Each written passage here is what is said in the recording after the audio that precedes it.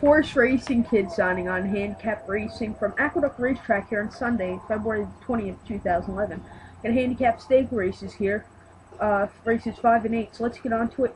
Today's 5th race from Aqueduct is the 39th running of the racetrack stakes, purse $65,000 for Phil's Mares Drills.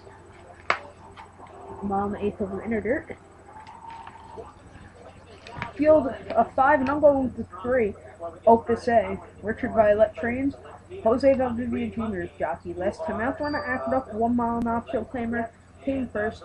Then at Aqueduct, 6 rounds, offfield claimer 12th. Won to Eastview Stakes at Aqueduct back in 2009.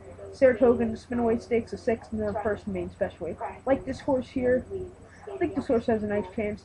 So I recap my bets race number 5 from Aqueduct Racetrack going for 3. So let's get on to race number 8 from Aqueduct. The 8th race from Aqueduct is the 32nd running of the Busher Stakes, purse $65,000 for fillies 3-year-olds, going at a distance of mile 70. And I'm going with the 5 here, Dance Quality. 8-5, Ramon Dominguez trains. Last time out, the run at Aqueduct at mile 70 in the Bushanda Stakes, came first. Then won a main special weight at Monmouth.